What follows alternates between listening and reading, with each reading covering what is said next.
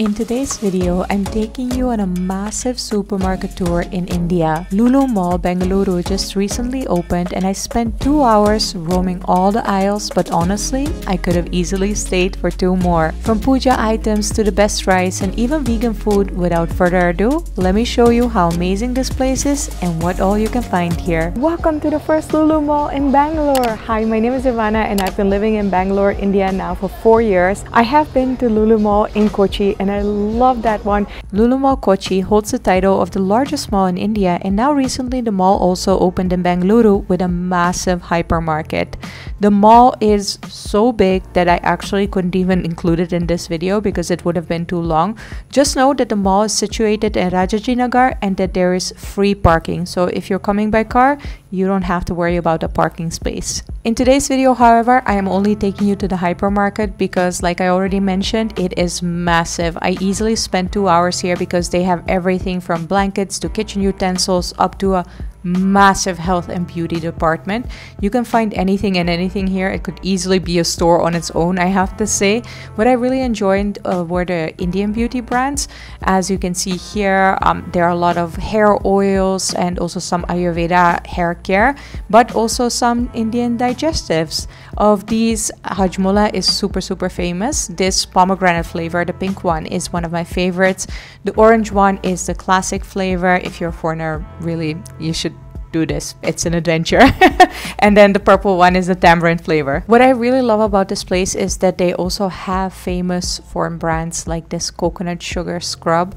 Do know that I think it's at least 20 to 30% more expensive than what you would find abroad, but I like the fact that they have it. And there are a lot more brands, international brands, that you can find here as well. One Indian brand that I really love is Plum. It is vegan, as per my knowledge, and they have some really nice products. For all my beauty lovers, this section is a paradise. I could have easily spent 2 hours here just exploring all these lip balms. Like, what? Look how many they have. And then these lotions. I need to go back and smell that mango melon lotion because I forgot to do that. My first impression of the supermarket and the mall, it is massive, and I'm so excited because I haven't been in a supermarket in years. That's not a joke, in years. Thank you, COVID, for that. One of my favorite things when I'm traveling is to explore supermarkets, so I'm very excited to start the tour of this Lulu hypermarket, actually, right here behind me at the Puja artifacts. Hinduism is the largest religion in India, with almost 80% of the Indians identifying as Hindu. Puja literally means the act of worship and is an important practice in Hinduism and Buddhism. So doing puja is basically worshipping the gods, and there are certain items that you need for that. There are many items and I am really not sure about what they all are for, but I definitely do know that, you know, lamp oil is part of it because you need a light. And then also over here, oh, what is all this? Okay, incense sticks are also definitely part of it. Wow, we got pineapple incense sticks. That's fancy. Oh my goodness, so many incense sticks. If you like incense, then this is definitely your section.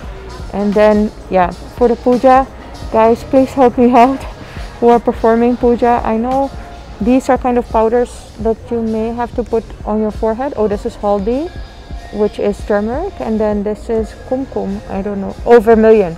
This is also the powder that married women wear on their forehead.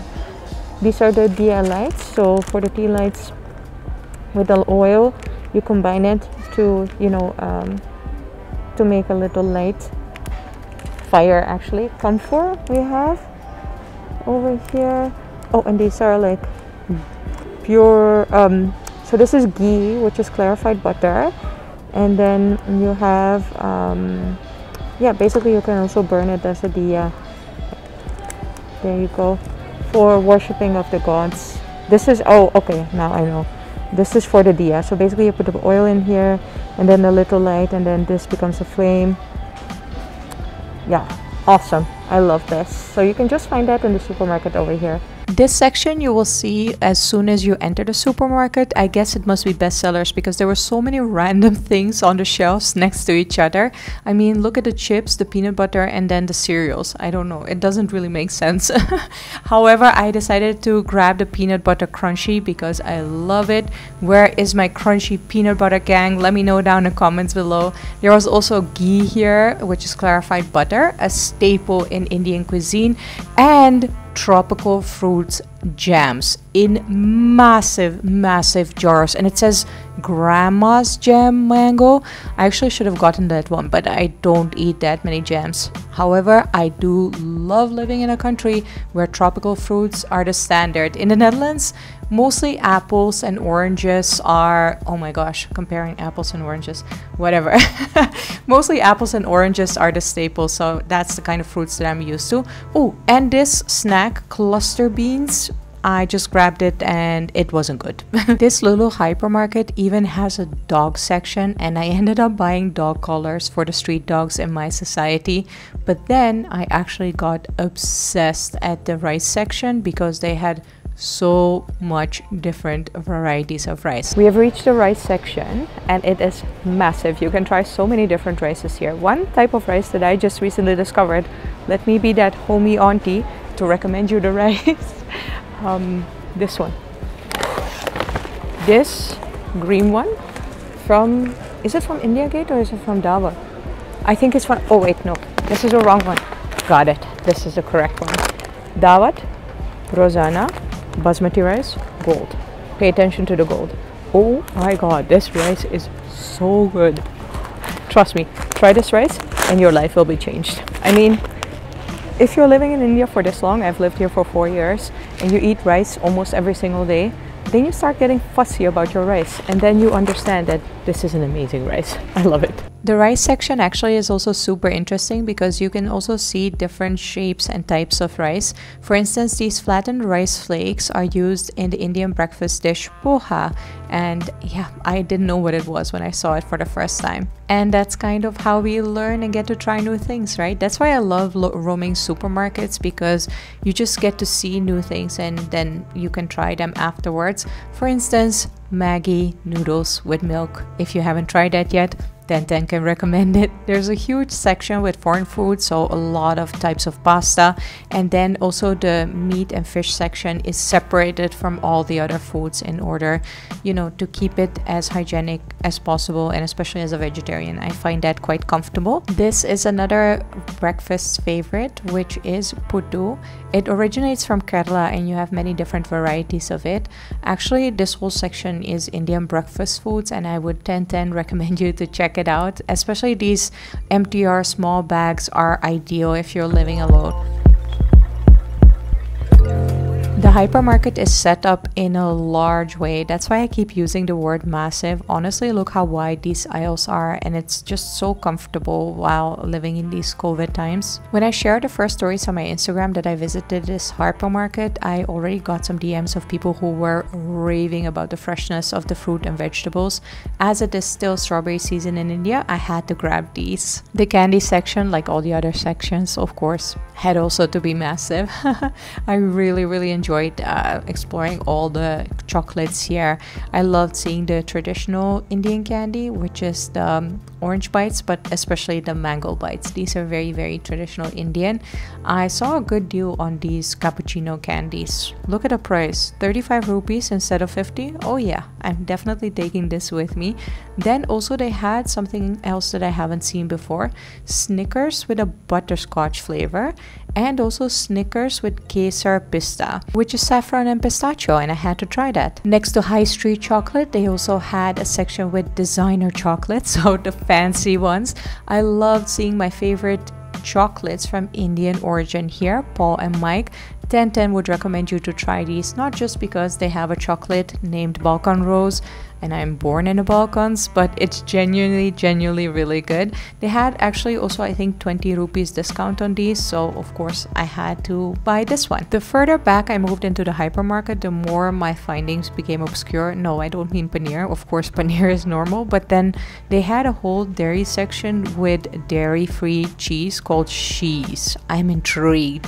And then I even ended up finding tempeh in India. Oh my gosh, so this is originally an Indonesian food, and I'm so happy that they have it in India now as well. This is the ice cream section, where one day I still hope to find either paneer ice cream or Ben & Jerry's. Somebody please invent paneer ice cream, and somebody please import Ben & Jerry's ice cream in India. I don't know why they are not here. However, what you can find are a lot of frozen Indian foods, like for instance parathas. And then, as you can see, there is a whole bakery section, which really made me drool. I mean, look at this crazy assortment of donuts, and everything looked super fresh. You can even buy fresh cakes here, and again, it is set up so wide, so there's plenty of space for everybody to walk around. And you can even make your own fresh fruit salad here. Like what? Oh, by the way, I bought this date lassi, which is the first date lassi that I have tried in my life. 10 would recommend. By the way, is 40 rupees expensive for this? I don't know. I just wanted to try it. There's also a hot food section where again the veg and the non-veg food is separated, and there is also a chat and snack section. And if you thought that was crazy, you can actually find a lot of household items here, from cooking pots, which are, you know, stainless steel and keep your food warm, to whole sets of crockeries. And this blue set actually looked really pretty, but how am I gonna bring that home? It is massive. Honestly, anything that you might need in your household, from, you know, barbecues to cleaning utensils to laundry baskets, you can all find it here. They actually even had a section with scented candles, which is not common in India, so I was very happy to see that. And something else that I also really enjoyed seeing was the stationery section. Currently at the stationery section, and I am losing my mind. India doesn't really have a stationery culture yet. The most cute stationery that you can find is usually on Amazon or like some online shops, but I always do feel that the prices are quite high. Here, as you can see, there's like so many notebooks, really cute ones. Look at this. This is cute. This is cute. I love this. Oh my gosh, I'm losing my mind. They have very basic ones too, but they also have cute ones, and it makes me so happy. After being exposed to so many new things in a supermarket for almost 2 hours, I promise you that not just mine inner hoarder, but also your inner hoarder will get completely on the loose. I was even looking into arts and crafts. I never do arts and crafts, but this looked so cute. And then there are so many notebooks. Again, this is a section where I could easily spend 2 hours on its own, literally looking at every single notebook that I have. I mean, ooh, pretty blue color. Oh, let me look at it. Why is there a Parker logo on it? I don't know. Anyways, these towels are actually really good. So if you're in the home section, would recommend these towels, because they were only 100 rupees from what I can see. And again, the inner hoarder in me speaking to you, look at these stunning beauty candles, birthday candles. Like, how cute is this? Is it my birthday already? Not yet, only in May, but do I want birthday candles? Yes, by now I want all of the birthday candles. Well, I just finished my first shopping session here at Lulu Mall in Bangalore, the first mall with the hypermarket behind me. It was really fun. I ended up shopping way too much, but I'll actually maybe film a separate video about that. Have you been to this mall before? Have you been to a Lulu mall before? Let me know down in the comments below. Also, if you enjoyed this video, make sure to put a thumbs up, share it with as many people as possible so they can come over here and enjoy it themselves. You can also consider subscribing to my YouTube channel and joining 250,000 subscribers. It's free and you'll get a notification whenever I upload a new video. Thank you so much for watching, and I will see you next time. Bye!